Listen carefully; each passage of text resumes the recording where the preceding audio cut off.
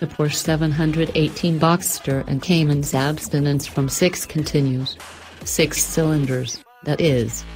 The mid-engined roadster and coupe traded their predecessors' naturally aspirated flat 6s for turbocharged flat 4s last year, and Porsche purists haven't stopped yowling since.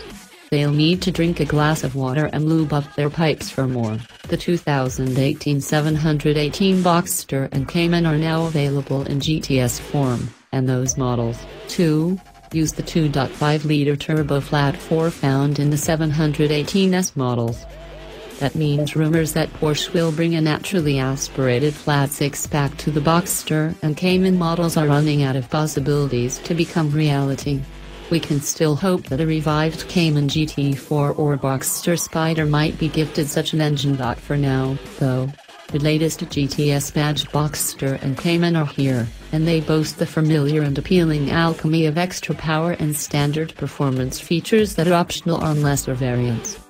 It's the same formula used in the GTS badged 911 and Macan, as well as the on-hiatus Panamera and Cayenne models. This year's Boxster and Cayman GTS received the same 15 horsepower bump over their S-badge siblings as did the old flat 6 models.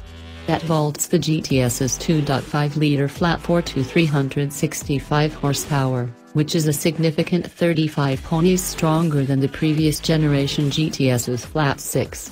Porsche credits a new intake and turbocharger revision